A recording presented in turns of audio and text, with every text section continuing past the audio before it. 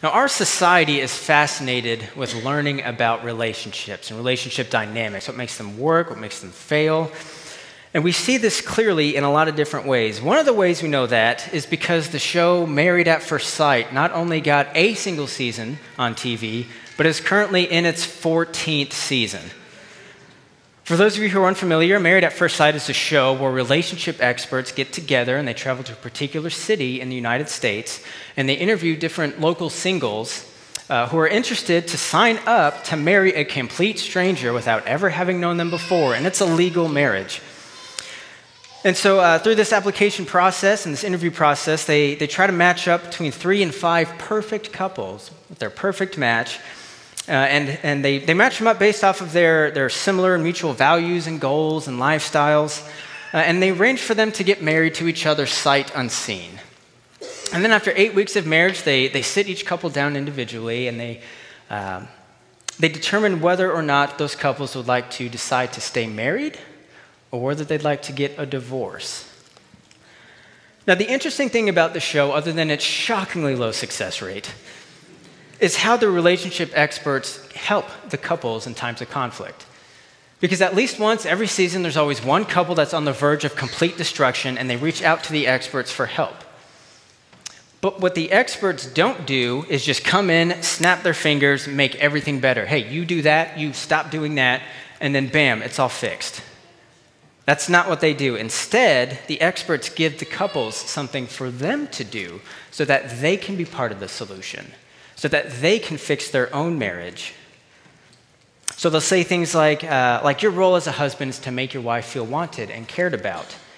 And when you become emotionally unavailable because you're distancing yourself, you're pointing out things that are wrong in this relationship based off of what you've experienced in previous relationships, when you do those things, she detaches herself too, and she doesn't feel like she's wanted or cared for. So maybe instead of pulling away from your spouse with bringing up constantly all the things that are wrong about the relationship, what I want you to do is try making time each day to talk to your spouse about things that encourage and excite you about it. Things like that. That's the kind of help that the experts give. And I bring this up because I think a lot of us approach prayer the same way the couples approach the help from the experts.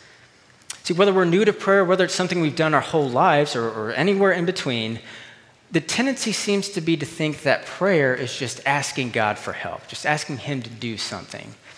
And while that's certainly part of it, that is an aspect of prayer that God invites us to do. He wants us to come to Him and ask for things. That's not all that prayer is. Prayer is much more than that. So today we're continuing in our series on the Lord's Prayer, where we're taking a look at this prayer given to us by Christ Himself as a simple way to communicate with God. And we're taking a look at how this prayer and understanding this prayer can inform and transform how we live and move and work in this world. And this week specifically, I want us to take a look at how God might be inviting us to do something, inviting us into a particular purpose when we pray for His kingdom come and His will to be done here on earth as it is in heaven. Now, if you've been coming to St. Mark for a while or are really experienced in the church at all, chances are you've prayed this line before. You've prayed, "Thy kingdom come, Thy will be done." But have we stopped to think about what it means? Like, what does it mean? What exactly are we praying for when we ask for God's kingdom to come down and meet us in our place now and for His will to be done? Because I think for many of us, if we haven't thought about it yet, praying for these things to happen means praying for Christ's return. When He physically comes up out of His throne of heaven and comes back down to earth to fix things. Right? He's going to put an end to wickedness and pain for all time and eternity. Death is going to be destroyed. Sin is going to be no more. Everything's going to be great. And Jesus is going to gather all those together who call upon Him for salvation into a new heavens and a new earth. And He's going to rule over all of us in perfect love and perfect peace. And God's perfect will, His desire for all of us to love and to serve Him and to love and serve each other is going to be done. And God's kingdom, which is marked by grace, mercy, love, forgiveness, all those good things, will have no end. Now that sounds pretty good, right? Give us that. That's what we want. We don't have to worry about potential world war around us, right around the corner. We don't have to worry about gas prices or being on edge about supply chain shortages or even worse, no stock of toilet paper. everything is going to be perfect. But the thing is, regardless of if we pray for that to happen or not, whether or not we pray for Christ to come back again, he's going to come again. And his return means he's going to bring God's kingdom and will to earth. It's going to happen regardless, and that's a great thing. But why would we pray for that if it's something God already promises he's going to do? Why would we pray for something? What is the purpose of asking God to do something that we already know he's going to do? Because there's more to praying, thy kingdom come, thy will be done, than simply praying for Christ to come again. Again, that's something we should be praying for, but that's not simply all there is to praying this prayer. Like, what do we do in the meantime? What do we do between now and when Christ comes again? How can we get his kingdom here now and his will done now? Like, are we just supposed to sit back and pray and wait? Like, thy kingdom come, thy will be done on earth as it is in heaven, Lord. Amen. And then just sit back and wait. Man, I wish you'd hurry up soon. Man, those truckers are blocking everything, aren't they? No, that's not what we're supposed to do. See, anytime we pray for God to take away the aches and the pains we feel in our broken bodies, anytime we ask God to take the cancer away that's ushering another one of our loved ones closer and closer to death's door, anytime we sit on our phone and doomsday scroll for hours and ask for God to end the injustices, the brokenness, the wickedness, the darkness that's rampant in our world, and anytime we pray for God, God, you know how much I care about my friend who doesn't know you, and I know how much you care about them, so much so that you invite them into a relationship with you through what your son did. And my heart breaks at the thought of them not knowing you, of them spending an eternity apart from you. So won't you move, won't you work, won't you open their eyes to see your love, your mercy, your goodness, your kindness, how awesome you are. Please, God, work in their heart and in their life. Anytime we pray for things like that, anytime we pray for God to meet us in the brokenness and the messiness in our world now, we're praying for God's kingdom to come now. And we're praying for his will to be done now. And we want him to answer those prayers now. But with all that's going on in the world, sometimes it seems like God's ignoring us, or that he's just sitting there holding off on doing anything until he gives Jesus the go-ahead to mount up on that cloud and head this way. See, sometimes it feels like we're being ignored by the very one who invited us into a personal relationship with him. That we're being shunned by the very person who provided us with this example of what to pray for, that he's not doing it. We've done our part. We've asked, we've begged, we've prayed. Why isn't God doing his part? Why isn't he answering me?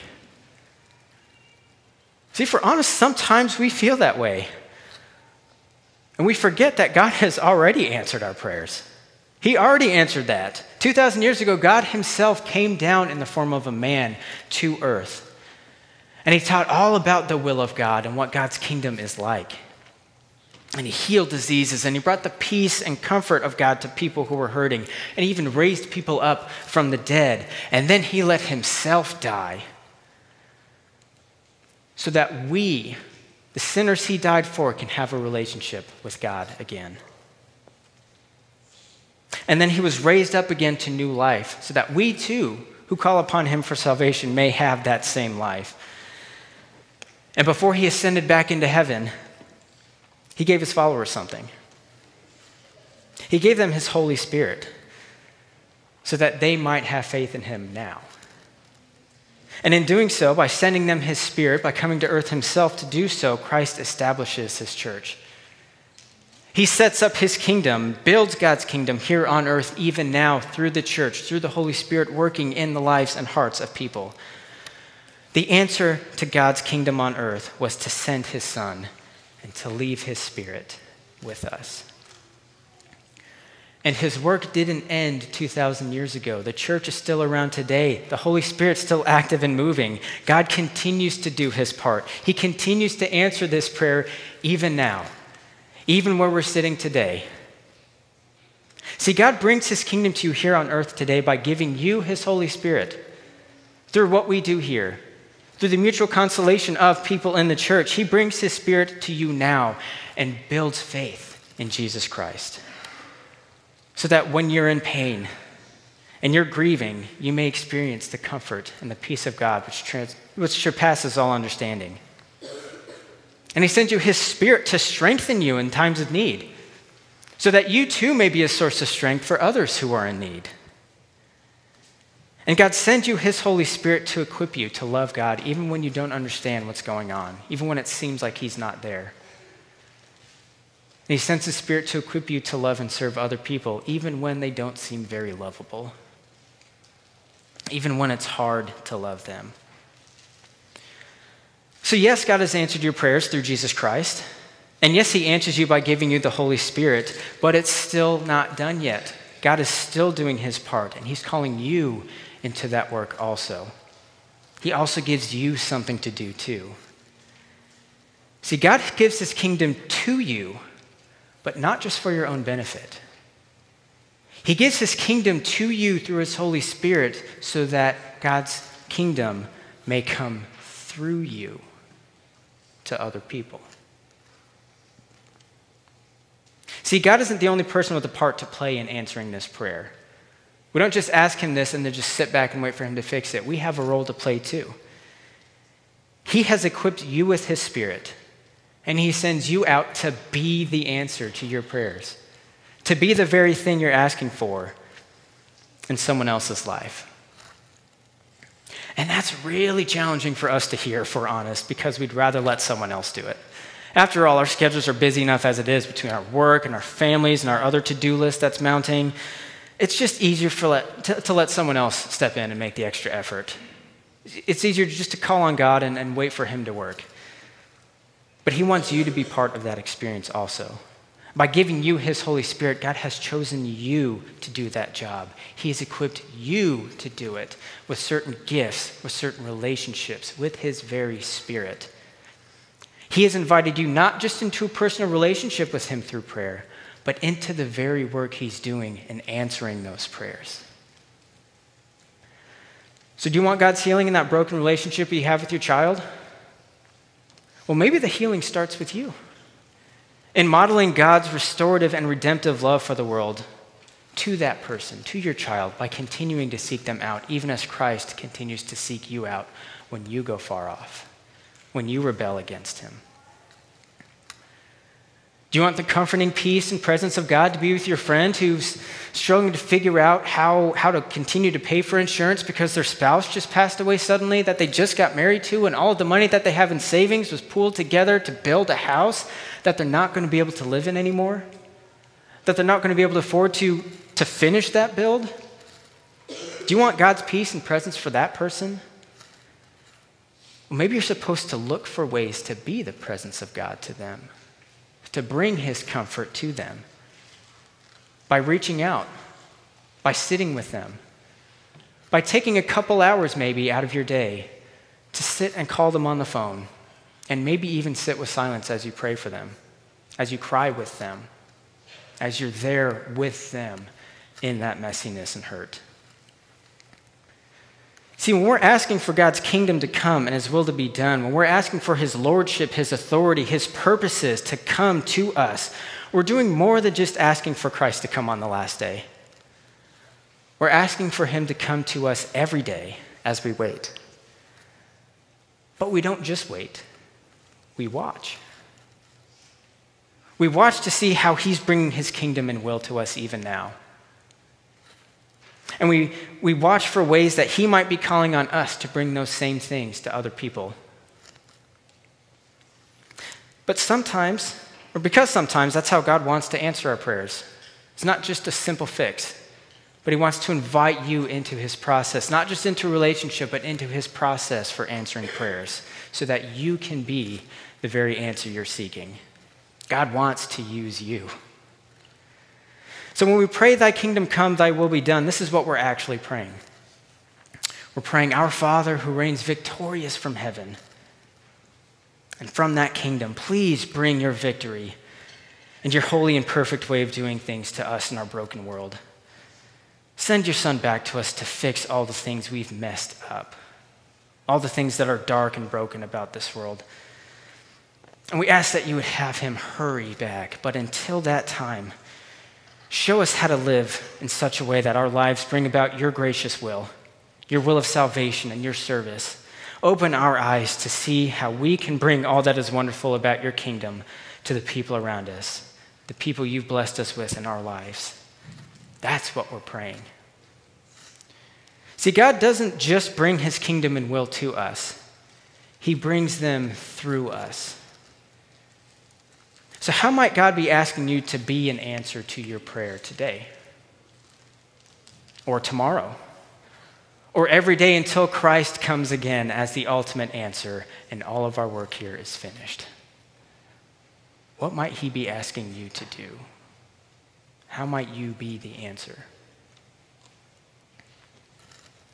Let's go to him now and ask, praying the words that he taught us to pray. Our Father, who art in heaven, hallowed be thy name. Thy kingdom come, thy will be done, on earth as it is in heaven. Give us this day our daily bread, and forgive us our trespasses, as we forgive those who trespass against us. And lead us not into temptation, but deliver us from evil. For thine is the kingdom, and the power, and the glory, forever and ever. Amen.